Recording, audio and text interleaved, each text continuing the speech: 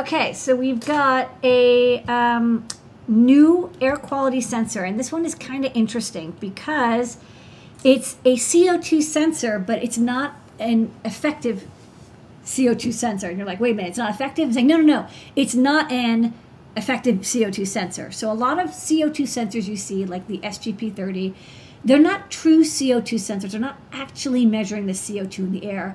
They're kind of approximating it based on volatile organic gases that they're measuring, and then they sort of do some math and they sort of do analysis, and they're like, okay, this is what we think the CO2 is, and we're pretty close.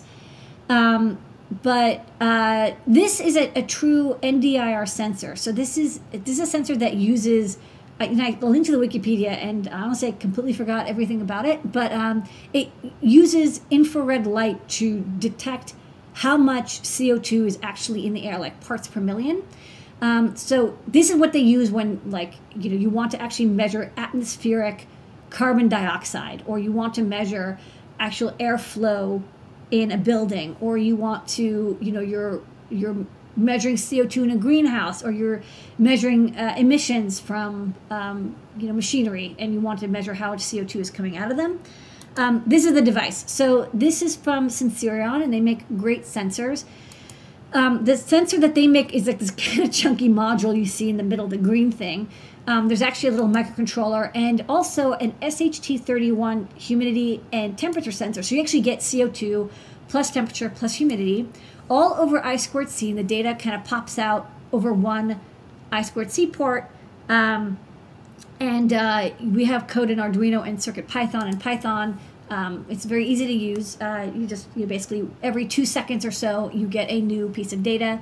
You can change how often that data gets emitted, like from 2 seconds to an hour, but you're not going to get data more than every 2 seconds. And you can even see that glowing light. That's it performing the sensing in the cavity inside of this plastic body. So it's a really cool sensor. They're not as inexpensive as a basic air quality sensor because it's, again, doing true it's doing true CO2 sensing, but again, there's nothing.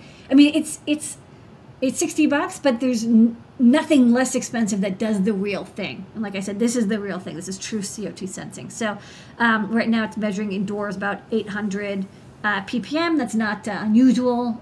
It's winter. We have things are closed and not a lot of air circulation happening here. If I breathe near it, you will see the CO2 rise. The little video we have, it's a compressed can of air, right? Which is, of course, going to have a lot of CO2 in it. But you can see even like me breathing, it does increase the CO2 in this area. And you can see the glowing IR sensing element at the end there, that from the air that's kind of flowing in, it measures it. And then sends the reading out over I²C. So we just soldered it onto a breakout board for you to make it really easy to use. It's got level shifting and a regulator, so it can be used with 5 volt or 3 volt, Raspberry Pi or Arduino Uno or anything in between. But for people who want to do environmental sensing, environmental science, earth science, emissions, air quality, this is really the sensor you want. I actually haven't been able to find any other sensor that's under a couple $100 that does this so easily. So good on Sensirion for making a great quality sensor for an affordable price. All right.